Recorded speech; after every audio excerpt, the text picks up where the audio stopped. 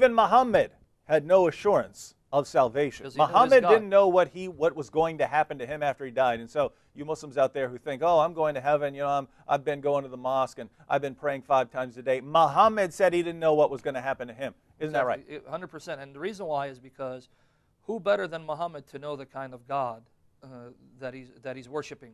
Muhammad knew Allah better than any other Muslim. So because he knew Allah, he knew that he could not feel secure from Allah. Because according to chapter 46, verses 8 to 9 of the Quran, let me just read to you what the Quran says. And I challenge any Muslim to find something comparable in the New Testament in regards to the Lord Jesus or his followers. Show me anywhere in the New Testament where the blessed apostles of Christ said something similar to Muhammad, where Jesus, whom you think is a prophet, no more no less, said something similar to what I'm about to read to you from the mouth of Muhammad as recorded in the Quran. Chapter 46, verses 8 to 9, particularly verse 9. Or do they say he has forged it? Say, commands given to Muhammad to say the following. If I have forged it, you have no power to help me against Allah. See, if I forge it, then you can't help me against Allah. He knows very well what you are pressing upon. He suffices as a witness between me and you. He is the all-forgiving, the all-compassionate. Say, I am not in innovation among the messengers, and I know not what shall be done with me or with you. Can you imagine Jesus going around saying, look, follow me, but hey guys, you follow me, let me just be upfront with you. I don't know what's going to be done with me or with you, but still follow me anyway. I only follow what is revealed to me. I'm only a clear warner. Quite clearly, Muhammad does not know what Allah will do ultimately with him or those who follow him or the disbelievers. Now, someone will say, well, that's not referring to salvation. That's talking about maybe something that will take place in time and space.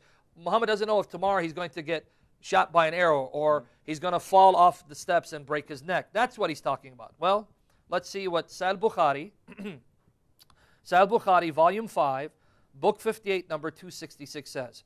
Bukhari, volume 5, number 266, which you can find online. Narrated al-Ala, an Ansari woman who gave the Pledge of Allegiance to the Prophet, that the Ansar drew lots concerning the dwelling of the immigrants. Uthman bin Mazun was decided to dwell with them.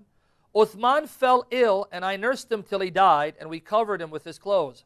Then the Prophet came to us, and I was addressing the dead body, saying, O Abu Sayyib, may Allah's mercy be upon you. I bear witness, she's saying, that Allah has honored you.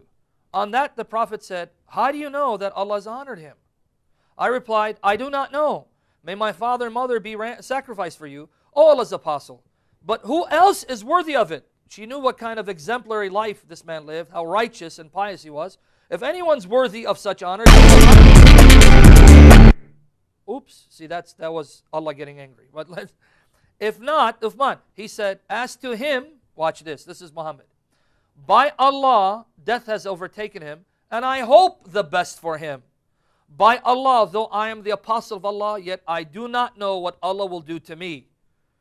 I hope the best for him, but I don't even know what Allah will do with me, so I cannot tell you whether he's in paradise or not. Now contrast that to the words of Jesus. I am the resurrection and the life. He who believes in me, though he were dead, yet shall he live. And he who believes and lives shall never die. Do you believe this? John 11, 25, 26. You see the difference? Yeah. And I mean, it's just interesting that if you think about that position, hey, this is one of the best guys I know. This is one of the best guys I know. If he's not making it to heaven, what hope is there for any of us? Exactly. And Muhammad doesn't say simply, yeah, you're right. He says, what are you talking about? I'm better than him, and I don't know where I'm going. I can't tell you where I'm going. I can't tell you where I'm going, and I'm a prophet, right? So not only am I the best among you, and I can't even say I'm good enough, even with my knowledge, even with my prophetic knowledge, I can't tell you what's going to happen to me. Yeah, exactly. And people wonder why Muslims go out and blow themselves up in a jihad to try and gain assurance of salvation, that they have done something so wonderful for Allah that He will have to grant them paradise, right?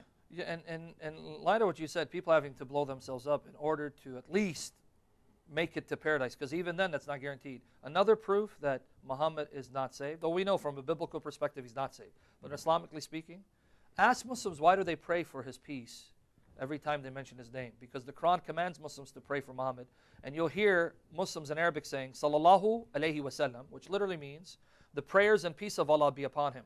Why are you asking for Allah's peace to be upon Muhammad if he's already in a state of peace? Do you pray for Paul, Christ's peace to be on Paul? Do you pray for Christ's peace to be on Peter? No. Or you know they're already in a state of peace. They're in perfect bliss, basking in the infinite love of God. Why are Muslims continually praying for the peace of Allah to be upon Muhammad if he's already in a state of peace? Because Muhammad taught them to do that, right? You got it. He did. All right. Well, if you Muslims can sleep at night knowing that even Muhammad wasn't good enough and didn't know enough to know that he was actually going to paradise, if you think about all the things you've done in your life, what hope do you have